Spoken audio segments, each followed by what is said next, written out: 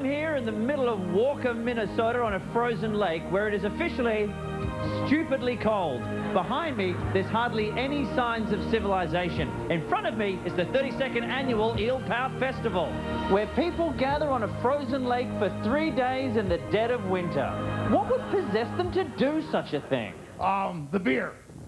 There's alcohol involved? Oh, why do you think I have a drinking horn? Why would you otherwise be dressed as a Viking? Part of the EelPout Festival, Jay, people come out onto this frozen lake and build what? Cabins? All these cabins? Ice castles. Ice jacks. Ice houses? Ice holes? Oh, yeah. Bars? I've never seen such a bunch of ice holes in my life.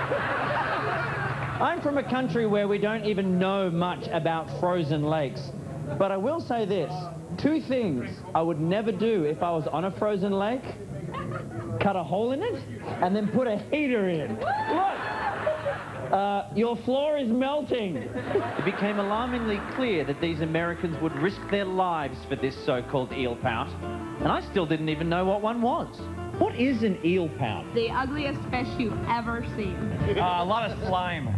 They got a tail that looks like a snake. They're really ugly. Just pulled it up out of the hole. Holy cow, this is an EelPout. This is why we're here. This is the festival. So what happens now? You kiss it for luck? If you kiss it. Okay, you go first. Well done. I am not kissing that. You fell for it. I am not doing that. Jade, it's time to chase the pout. Are we ready, everybody? The rules are, you get really drunk, you put a dead animal on your head.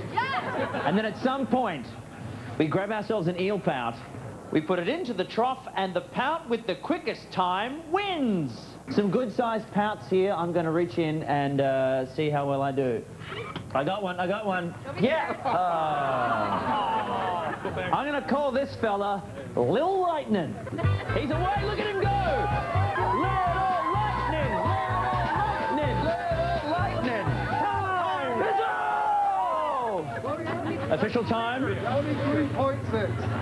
23.6! You swam like it didn't even matter! This is what happens to the poor EelPout that aren't quite fast enough. Sorry, Little Lightning. Tastes like defeat. To people who say they don't understand winter sports, I say, behold, EelPout curling.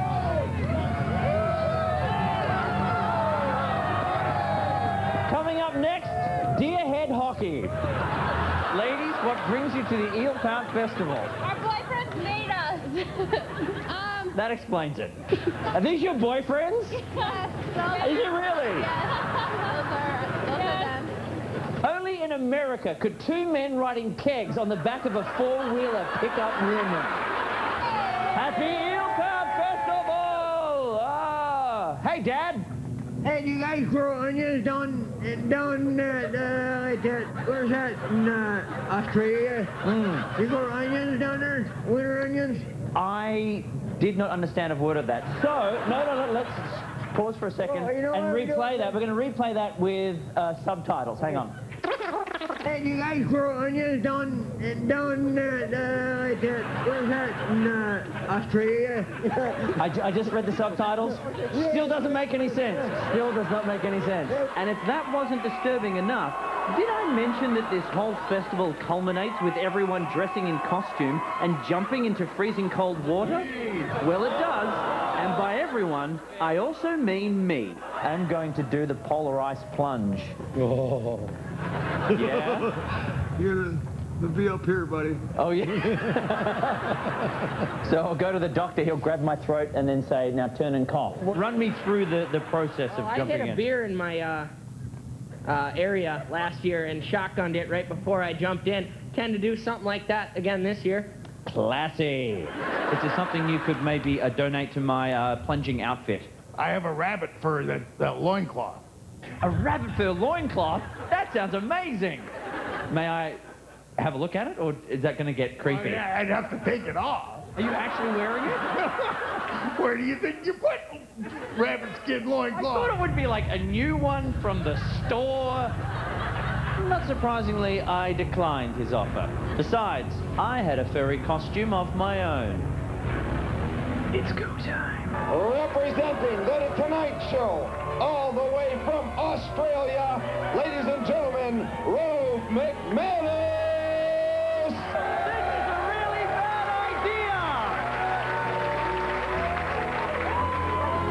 3, 2, 1. So what did the EelPout Festival teach me about Americans? Well, I learned that they're much tougher than me. Oh, my God! And quite like the EelPout itself, no matter how strange you look, you can overcome the elements and a whole lot of shrinkage. You